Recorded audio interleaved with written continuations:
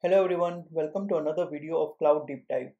In this whole series, we are talking about VPC networking, and in today's topic, we will talk about VPC DHCP, Dynamic Host Configuration Protocol.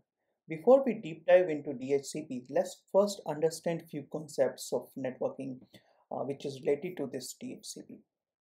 First, let's talk about static IP and dynamic IP. So what are these? Static IP is basically a dedicated unchanging IP address that is assigned to the device, and you need to manually provide information like your subnet mask, gateway, DNS host, NetBIOS, etc. etc. And if you need to make any changes to this, you have to change it manually. Other is dynamic IP. Dynamic IP is like dynamically assigned or dynamic address assigned from a pool of IP addresses within a DHCP scope. So you have a pool of IP address. From that pool, a particular IP address will be assigned to your device. And DHCP server, there will be a server who will be taking care of all those things. So we call it DHCP server, which maintain all these IP addresses, your subnet mask, basically all the configuration which you need to assign to a particular device. That DHCP server maintain that, and from that server this IP and other configuration will be assigned. So you don't need to handle manually, that server will take care of that, and DHCP server manage the IP addresses. So how it works, if you remember in older days, in your company, whenever you get a new computer, somebody from network department used to come to your desk and put all this information like IP address, subnet mask, default gateway, preferred DNS servers, and alternative DNS servers. And once they put this information in your computer, then your computer was connected to your company network. But the problem with this kind of approach was that network department has to maintain a list of all the private IP addresses which are assigned to your computer. In case by mistake if they assign the same IP address to two different devices, there will be conflict and there will be issue. And if case they need to change any DNS servers or something, then they have to do it manually to all the computers. And you can assume that if in your company you have a lot of people, thousands of 100,000 people, then it will be very difficult to go with this approach. So to solve that, we have a process kind of like DHCP server, which dynamically allocate that IP address. So how that process work? You have a server and you have a client. So whenever a client joins your network, this server assign a IP address, dynamically assign a IP address to this client. And the whole process where this client requests a IP and the server assign a IP to this client, this is called a Dora process. So what is a Dora? Each letter in this stands for something, like D stands for discover, O stands for offer, R stands for request, and A stands for acknowledge. And what does that mean? D discover. Discovery means that whenever a client comes to a network, it sends a discovery request and says that, oh, hey, I'm new to this server or new to this network. Can somebody assign that IP address to me? And that request goes to all the devices on your network. Other devices which are not DHCP server will reject that, but the DHCP server will listen that request and it will say that, oh, hey, I can offer you IP address. So second process is offer. So first client is going for a discovery, then server is going to offer a IP address to that client. So once the IP address is offered to the client, client will say, hey, I would like to have this IP address, can you give it to me? So they will send a request to get this IP address allocated to this client. So once the request is made to the server, server will make a note of it. This IP address is assigned to the client and they will send an acknowledgement. And with that, this server will assign a IP address to this client and the whole process will be completed, and which is called a Dora process. Now this IP address will be assigned for a particular time frame. We call it lease. Time to time this client has to renew this lease, and that this server will take care of that renewing the lease. So suppose maybe 1 hour, 2 hour, maybe 6 hour, that lease is signed, and after that they will renew that lease and the same IP address might be assigned to that. So if in this case, if you need to change any configuration for that, like if you want to change any subnet mask or you want to change any DNS configuration to all the clients, you can change into the DHCP server, and next time your lease is renewed, those configuration will be replicated to all your clients. So you don't need to go and manually change it. You just, whenever this change or lease will renew, those configurations will be applied to all your clients. So that is the basics of DHCP. Since you got an idea that what is the DSCP and how it assigns the IP and all the DSCP configuration like DNS servers and all those, let's go to the VPC console and let us see how it works in a VPC. Okay guys, I have logged into my AWS console and I am under my VPC section. If I go to Dscp Options Set, so by default AWS create a default Dscp Options Set, and this is the one which I created, so I'll go through it in a moment. So by default Dscp Options Set give you that DNS name, what the domain name it will be whenever you launch an instance, what domain name it will get, and who will be your DNS resolver, like DNS provided DNS will be a resolver. So in your VPC you will see by default the default DSCP option set is assigned to it, and if you want to assign the new one, you can go to the edit DSCP option set and you can assign a new one. So let's first see that how we can create the new DSCP option set. For that, you can go to create DHCP option set. You can provide the name. You can provide the domain name, like suppose example.com or maybe clouddeepdive.com. Then you can provide the domain name server. It can be any server for which you want to use to resolve your DNS. Then you can provide your NDP and NetBIOS servers, and you can create. So since I have already created, I won't do anything with that. One thing you have to keep in mind that whenever you create a DSCP option set, you cannot change it, you cannot modify it. You could delete it and re-modify or kind of recreate it. So I have created a test one with clouddeepdive.com as a domain name, and the server is 8.8.8.8. Just kind of just put some number there.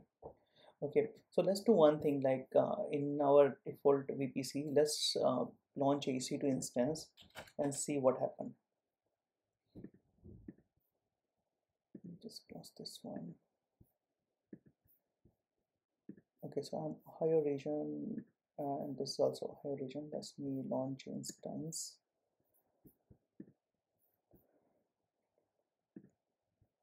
So I'm doing in default, it doesn't matter which VPC or this subnet. I want to use the default one. So the moment you launch it, you can see you get two things. One is public DNS name, one is private DNS name. So now let's do one thing. Let's change the DHCP option. Let's see what happens. So we can do edit, and we are using our custom one. So now one question: when I change my custom DHCP, what do you think? Will it change my public DNS and private DNS to the custom domain like clouddeepdive.com? Take a pause, think about it, and put it in the comment if you think that it will change, and I'll tell you in a minute that it will change or not. We'll find it out, but take a pause the video and put a comment if you think that it will change or if you think it won't change, and give me the reason as well why you think it won't change or it will change. Okay, so hope you put a comment there. So let's refresh it and see. Nothing changed. Even though I launch a new instance, nothing will happen. Why? Okay, so let me take you to the one of the article in AWS documentation. So basically these two fields, these DNS based on these two fields, DNS hostname and the DNS resolution. So if we go to the documentation and if we talk about DNS hostname, this hostname basically tells you that whether you should get a public DNS name or not. So if this field is enabled, then you will get a public DNS name, but when this resolution field also need to be enabled. So if you read enable DNS hostname indicates whether instances with a public IP address get a corresponding public DNS hostname. So when this field is enabled, you will get a public DNS name, but only if enable DNS support attribute is also set to true. So that means these both the attributes need to be enabled, only then you will get your public DNS hostname. Okay, so both of them were enabled, we got the public DNS. Now if you read it here, if either of both of the attribute is set to false, so either hostname or resolution is set to false, you won't get the public DNS, one thing. Second, Amazon Route 53 resolver cannot resolve private DNS hostname. So you have the private DNS. So this private DNS won't be resolved by Amazon provided resolver, DNS resolver. So in the default one, Amazon provided DNS is the DNS server. So when you disable one of the field, that server won't be able to resolve your DNS queries. So who's gonna resolve that?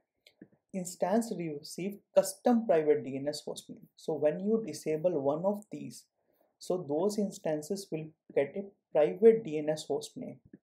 Okay, and when if there is a custom domain name in the Dscp option set is provided. So if you disable one of them and you have provided a custom domain, if you provided a custom domain in your Dscp option, like in this case we have provided a custom domain, so then it will get that DNS domain name from your Dscp option set and use that DNS resolver to resolve your queries. So let's try that. If I disable my DNS host here, so my DNS host is disabled. Let's see what it's saying is working or not. The moment I refresh it, you can see my public DNS name is gone because one of the instances, one of the field is set to false. So I won't get public DNS. Second, my instance receive a custom private DNS. So you can see I got a custom private DNS, which is clouddeepdive.com, and it will be resolved by using the server 8.8.8.